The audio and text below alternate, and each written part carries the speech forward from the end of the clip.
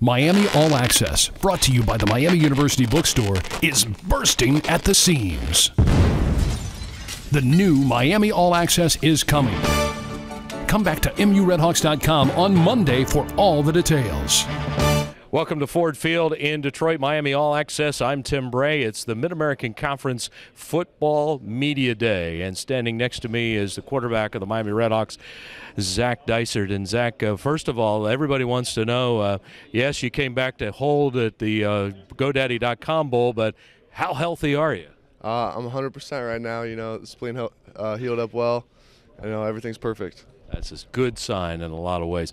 How about the summer? What has been happening? The guys been getting together on your own and throwing, and you throwing a lot to them? Yes, sir. You know, we lift every day, run every day. Then comes around 6:30. You know, we do 7-on-7 routes, the route tree, that kind of thing, and it just brings the team together. You know, brings more team chemistry, gets you more familiar with the offense.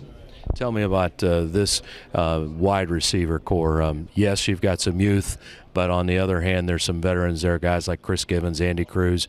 You've got quite a mix. Yeah, you know, we're really excited about the receivers coming back. You know, they have a lot of experience.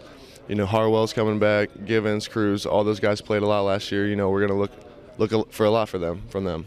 And you think about this quarterback battle, as some people have talked about in the fall camp, but how do you approach it with Austin? Because they're, you know, obviously both of you guys can do the job. I look at it as it's a good thing.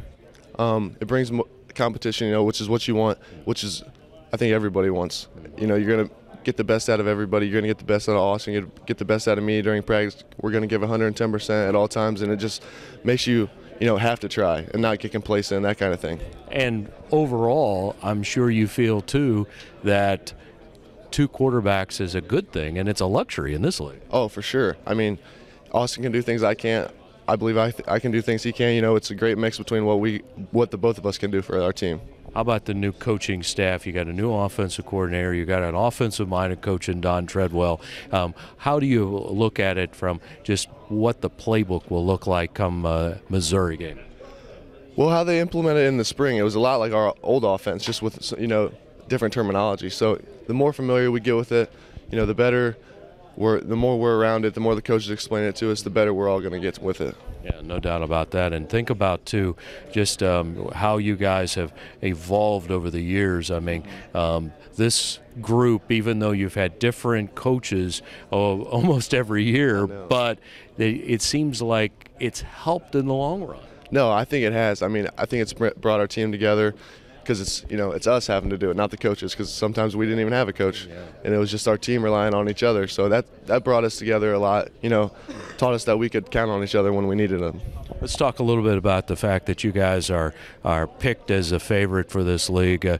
Do you look at that as pressure, or is it okay? We have had good success. We expect to be there. I think it's just a little bit of both. We know how good we can be. We know what we can do. And we know that we have a big target on our back. I think that just motivates us to work a little bit harder every day, push a little bit more, push each other, that kind of thing.